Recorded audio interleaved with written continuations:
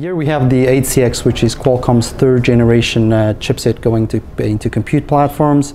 We released our first platforms 835, and then we had the second generation was the 850.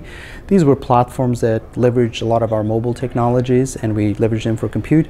The 8CX is our third generation, built from the ground up for computing.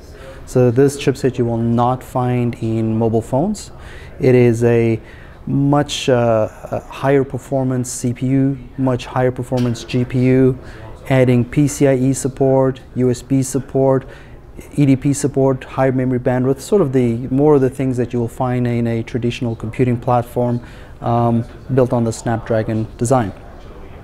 And as you can see here, if you look at the reference design for the 8CX, you will see multiple USB ports driving multiple 4K displays, PCIe built in, connect NVMe storage, or even external 5G modems. So much more of a PC-centric chipset than what we've had in the past.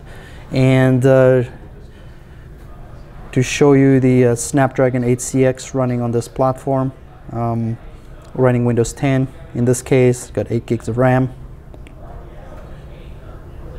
And then also you will see some applications running here, Photoshop, running, very extreme multitasking environments with Photoshop running, browser, the new Edge browser based on Chromium, 4K videos, Excel, and PowerPoint, and all of these tasks are running simultaneously on the 8CX platform. So here you will see the first real 5G PCs. This is a reference design with 5G sub-6 and millimeter wave that we've designed with Compal, and here you will see a Lenovo device also with both the STX55 and the 8CX, also running 5G. And as you can see from the icon here, it's connected to a 5G network running here at Computex.